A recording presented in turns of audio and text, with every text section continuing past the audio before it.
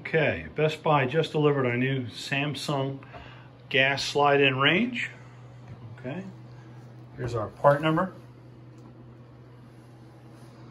So all of these gas ranges ship from the factory set up for natural gas. While we out here in the country, we have LP or liquid propane, so it needs to be converted before we start. So to convert this, there's a handful of things we need to do. First and foremost, it comes with different orifices.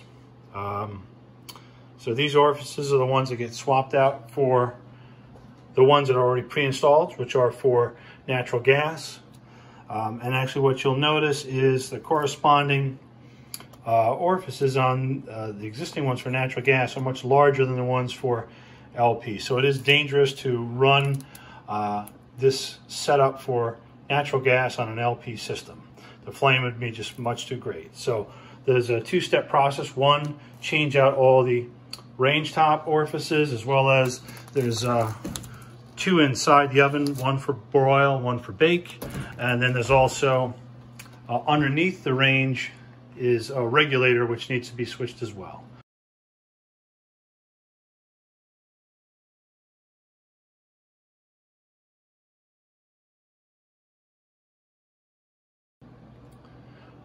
So all of these Samsung gas ranges will always ship with a conversion kit. Here's a picture of the conversion kit. It comes on a little card with all the various orifices, and it's laid out the same way as the cooktop is. So you can see where it's labeled left rear, right rear, and they're physically located in those spots. Here's your center burner. You can see it's right there. And actually on the right front burner here, there are actually three different orifices. A large center one and two in the rear, and that's why we have three of them on there. And there's your bake, and that's your broil. So really the only tools you need on something like this is a 7mm socket wrench. All right, we're gonna begin by changing out the orifices on the top burners. I'll just put a piece of cardboard here to protect stuff. Just a 7mm socket drive, or as they say, use either 7mm or a 9/32 nut driver. All right, these shouldn't be super tight, so we're just going to do one at a time. Just going to kind of break it free. We'll use this by hand to remove it.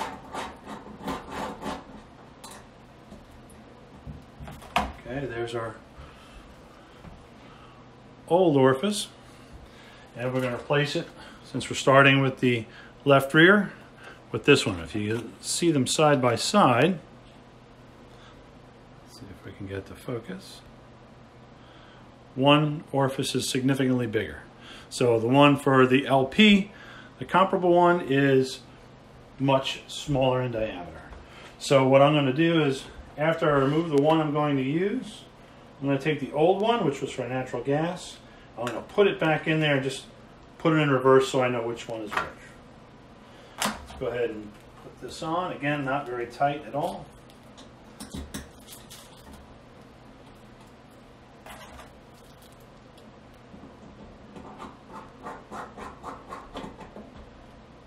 Actually, I'm not even going to use a socket on it. I'm just going to snug it up. Just as easy as that. Let's do left front.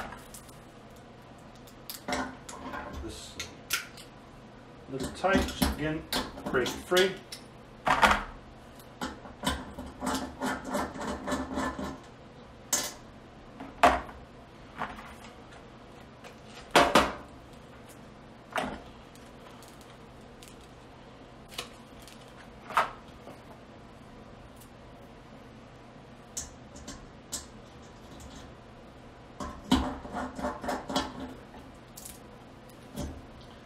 And it's basically just rinse and repeat for all the top burners.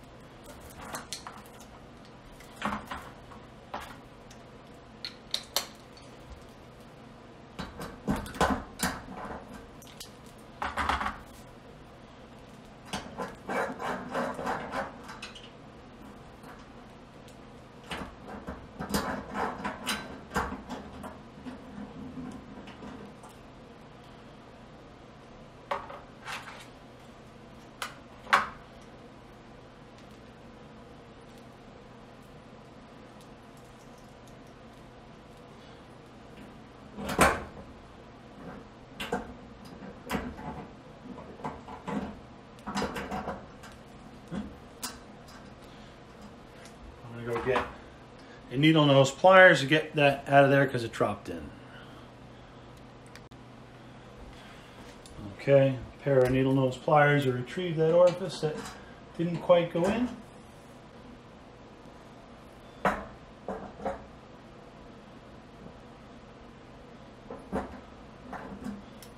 Okay, got it started. Finish it up.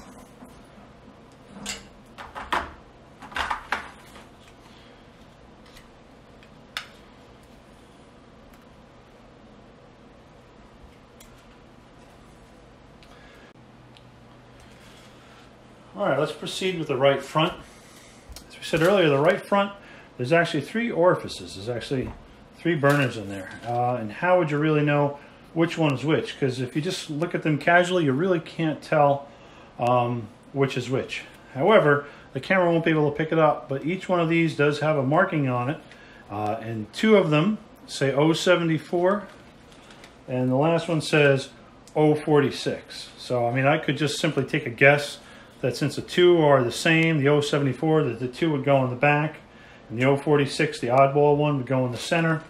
But just to be sure, the installation conversion kit manual here shows that the right front contains out 2 pieces of a 0.74 and a 0.46. So the 74s go in the back, the 46 go up front. So let's just do one at a time. To the center, the easier one.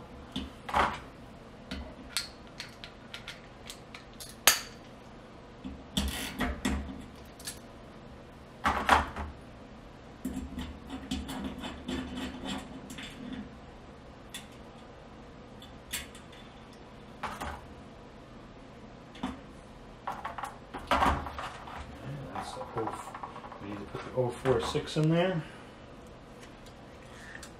I said there is etching on there, but it's very difficult to see.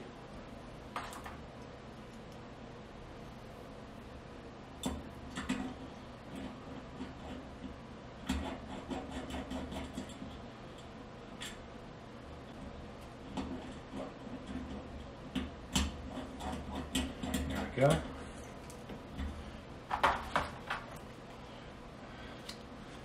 In. So again, the last 2 are the 074s.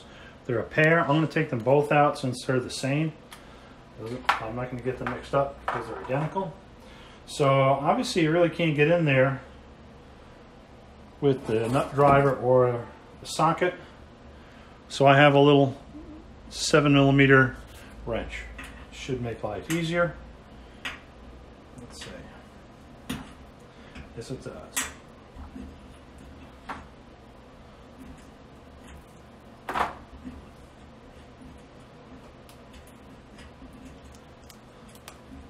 A little bit of a challenge to get your fingers in there, especially when you have big fingers. It doesn't help. Take it, put it in the right spot. Might as well do them both at the same time.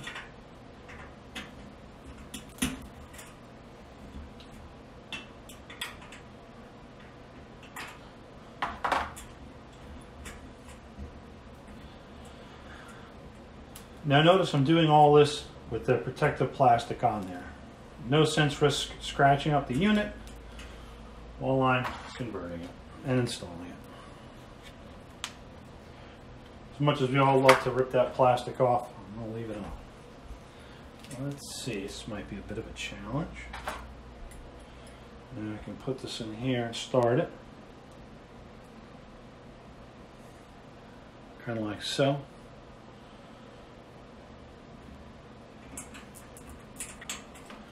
Finish them up by hand and then with this little wrench.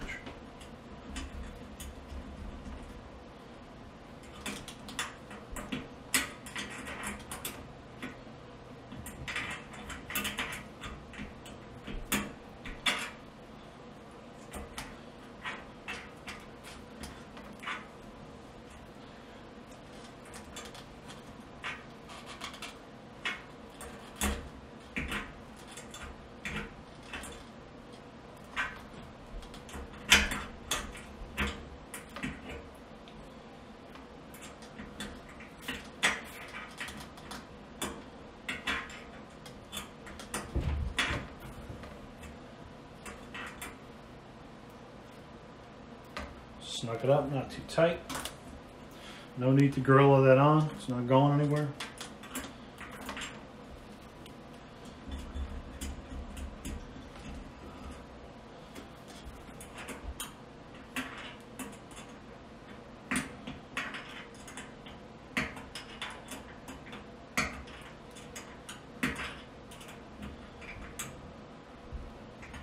Okay, that completes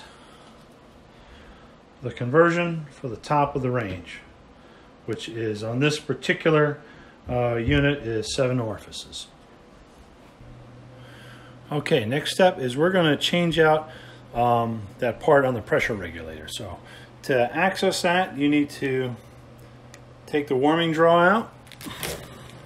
Notice I still have this on the cardboard in the original packaging, just to keep it intact and not scratched. So there's a little lever that you lift up to unlatch it. So I'm going to put the camera down and unlatch this and take this out. Okay, 2 hands. You lift these little, call them levers or whatever, up. It should release it. Feels like that one's released. This one is not.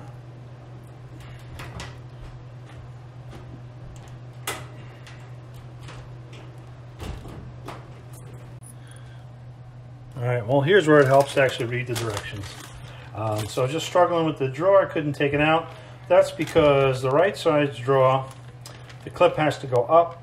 The left drawer, clip has to go down. Let's try that again. Up on the right, down on the left. And hey, how about that? Almost out. There you go. Warming drawer is out. Okay, here's a close-up of underneath the stove with the warming draw out. So kind of a good shot of all the different things. And if you can see in the back there, that's the pressure regulator. It has the red cap on it. So the idea is there's a brass fitting that red cap covers. We're going to take that cap off, unscrew it, and then once I get that out, I will show you what we do with it. We really just have to invert it and put it back.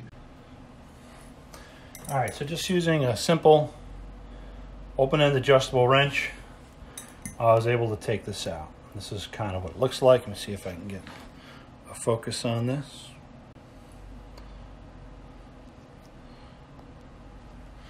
So the instruction manual calls this actually a dual-purpose orifice. Really what you're meant to do is take this, and you can see the 2 sides are, it's asymmetric. I'll zoom in again. Focus. So this is the part with the little protrusion on it is the part that has to go down now for the LP installation. Well, when it came for natural gas, that little protrusion was up and it was capped. What we're going to do is we're going to turn it down so that protrusion faces down. We're going to put this back on it. We're going to screw it in and then cap it off. Okay. The dual purpose orifice has been reinstalled, and I'll try and zoom in so you can see which side should be open. Right, that part with the little protrusion should be pointed down on the pressure regulator. I reinstalled the cap, and just going to push that down to cover the exposed threads. So the pressure regulator has been completed. In order to replace the bake and the broil orifices, it's much easier to do the whole process with the door off. So if we open this door, open it all the way, you'll see there's some like little levers almost. Kind of grab them and pull them in the down position. There we go. Push it down like so. So it's released. Same thing for the other side.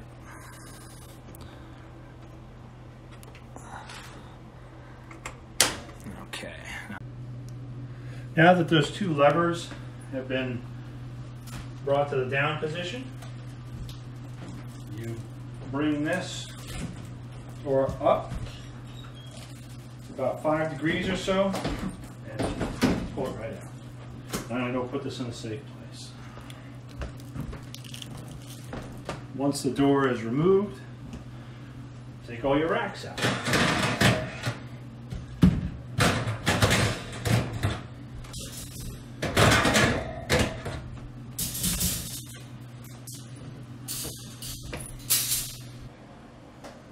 So here's the inside of the oven with the racks removed and the door removed.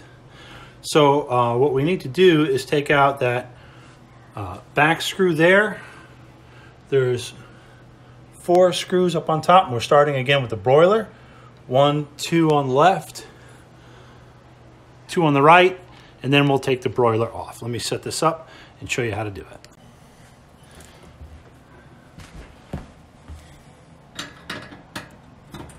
Just Phillips head screwdriver, because the orifice is attached to this here.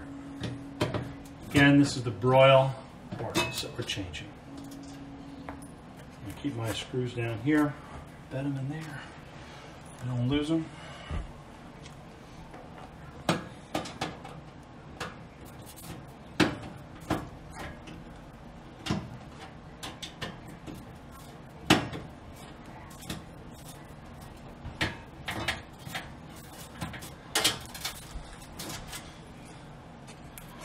They all appear to be the same style screw, so you can't really mix them up.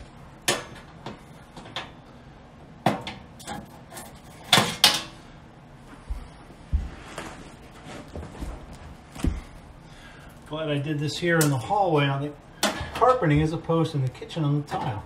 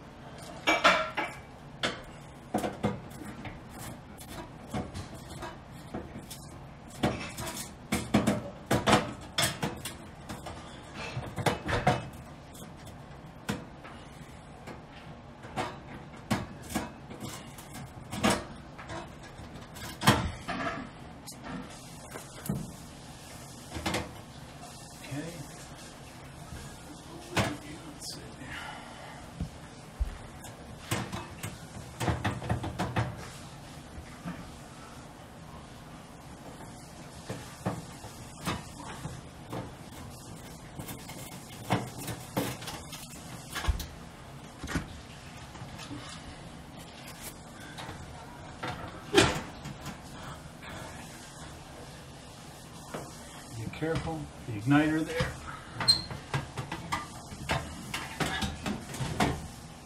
Not going to disconnect, I'm just going to settle it up. Hopefully it won't fall on me. Okay. Let's zoom in.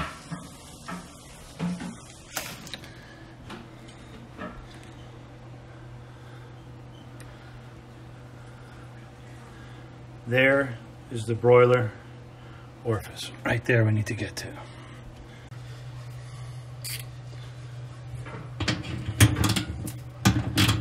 Just crack it.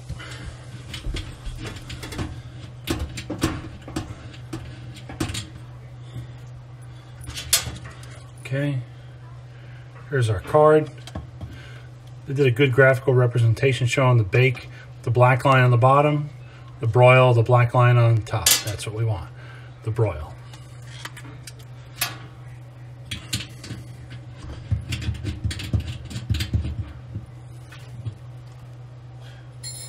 I'm not going to throw the ratchet on there to tighten it. I don't want to over tighten it. Just going to put a little 7mm wrench on here and snug it up. Like we did before, store these so we know what's where. Oop. So only got one left, which is the bake. So I'm gonna go ahead and put this broiler burner back on. Just the same way you saw it come off, just goes back on in reverse. Okay, so your top broiler assembly is back together. Now we got to get to the bake burner and the orifice. Here's some light. So here's the bottom tray. There's actually 2 screws in the back, 2 Phillips head screws that I already removed. I'm going to put this down and take this out. This right out.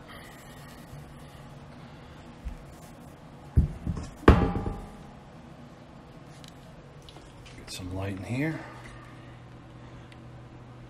So there's your bake assembly. You can see there's, looks like there's 4 screws and a screw that holds the bracket on the back. Okay, so to remove the bake tray, there was really just 2 front screws and little clips on the back.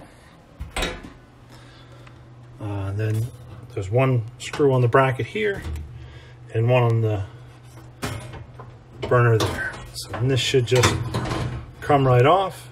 And then the rest we're going to do from underneath where the warming draw is. So here we are underneath the unit again. You can see that the burner's been removed. And let me zoom in.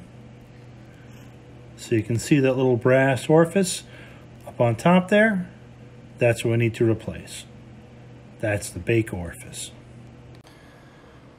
Okay, well that bake burner has been converted underneath there. I'll put the burner assembly back, put the bottom tray back on, and we're good to go.